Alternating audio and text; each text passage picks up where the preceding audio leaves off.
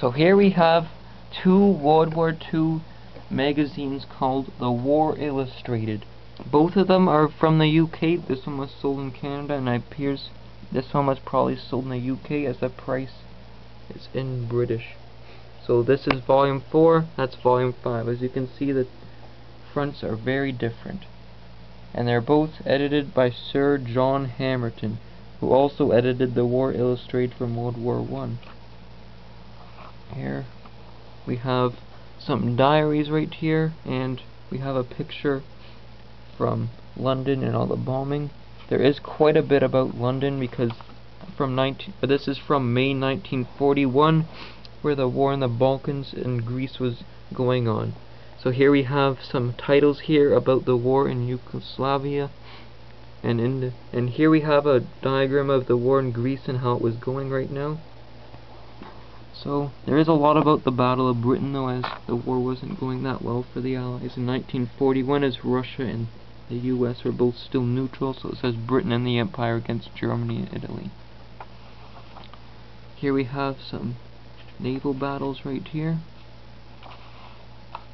and some stuff about Greece and French East Africa. And here we have a picture of some captured U-boat prisoners right here, and as you can see, they really don't want to look at the camera. It's kind of funny, actually. And here we have something quite interesting. That's actually an American aircraft that the Americans were giving to the British.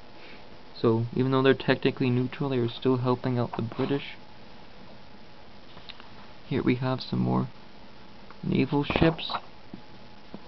And here we have an advertisement saying young women should help out with the war effort because all the men are in war right now. And here we go. Here's an eyewitness account of British bombers attacking Hamburg with their Wellingtons. So here we have some war diaries. That's a picture of Winston Churchill down there walking through the streets of Swansea with his hat up. And here we have some advertisements on the back about Smoker's Fur. I'm not quite sure what that is, but it sounds pretty awful. So now we'll go on to the second one, which is volume number 5. And this one is quite different, as it was from April 17th, 1942. So by that time, both Russia and the US were in the war, so this one is mostly about the Pacific and the battle in Burma and Java. So here we have talking about Hong Kong and Nanking, where some horrible massacres occurred. And here we have some, oh, that's kind of interesting. It's a Japanese bombers attacking Australia. Here we have some pictures of the damage received. And here we have a map of India and where the Japanese have advanced through Burma. And here we have a story about the fall of Rangoon. So as at this point of the war really wasn't going that well in the Pacific, because Japan was still advancing at this point, and the Japanese Empire was sort of at its peak. This was after the attack on Pearl Harbor.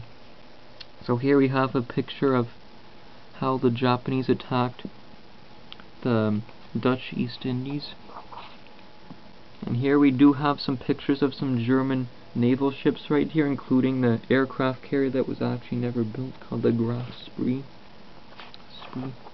And here we have a picture for Australian propaganda right here, telling Australians that you have to fight or the Japanese are going to invade you, even though it never happened, and it never was going to happen. Here we have some scenes of savagery from New Guinea, as Japan was also invading New Guinea at this point. So here we have some pictures of India and their dreams of becoming an own dominion, which would happen in 1947. Here's some more pictures of India. I guess they didn't want to talk too much about the war because it wasn't doing that well.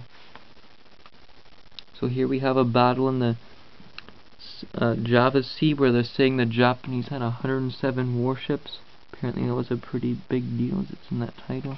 Here we have some pictures of some Dutch warships that were sunk during the battle.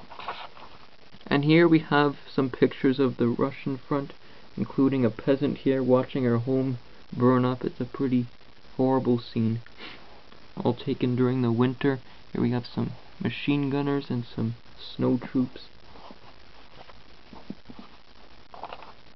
Here we have a picture of Tobruk right here and all the grave sites, and some more war diaries over on that page.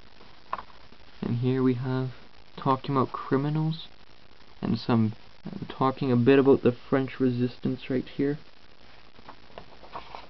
And now we have some interesting pictures of British bombers who attacked French factories because, as you can see, they're building weapons for the Nazis, so they didn't want those. And here we have a cartoon here talking about why it's a waste to use all that extra food and oil because all those poor merchant marine navies are paying for them when they're attacked by the submarines. Here we have some eyewitness accounts about Rommel in North Africa. And here we have some Lend-Lease, picture of Lend-Lease material here heading to Russia through all that snow. And that seems to be it. Thanks for watching.